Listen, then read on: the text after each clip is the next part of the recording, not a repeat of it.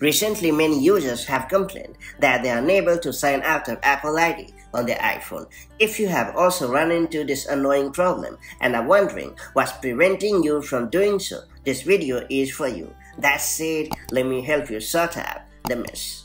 First off, let me clear the clouds. The main reason why you are not allowed to sign out of Apple ID on your iPhone is because of a new security feature called Stolen Device Protection. When it is enabled, all the important settings and features such as Find My iPhone and Apple ID setting are protected with an additional layer of shield when your iPhone is away from familiar locations such as your home or workplace. These requirements will help prevent someone who has stolen your device and knows your passcode from making critical changes to your account or device. In the event that your iPhone has been stolen, the security delay is designed to prevent the thief from performing critical operations so that you can mark your device as lost and make sure your Apple account is secure. If you don't want the stolen device protection to stop you from signing out of your Apple ID, you will need to first turn it off. However, if you wish to continue to use this security feature, make sure to start the security delay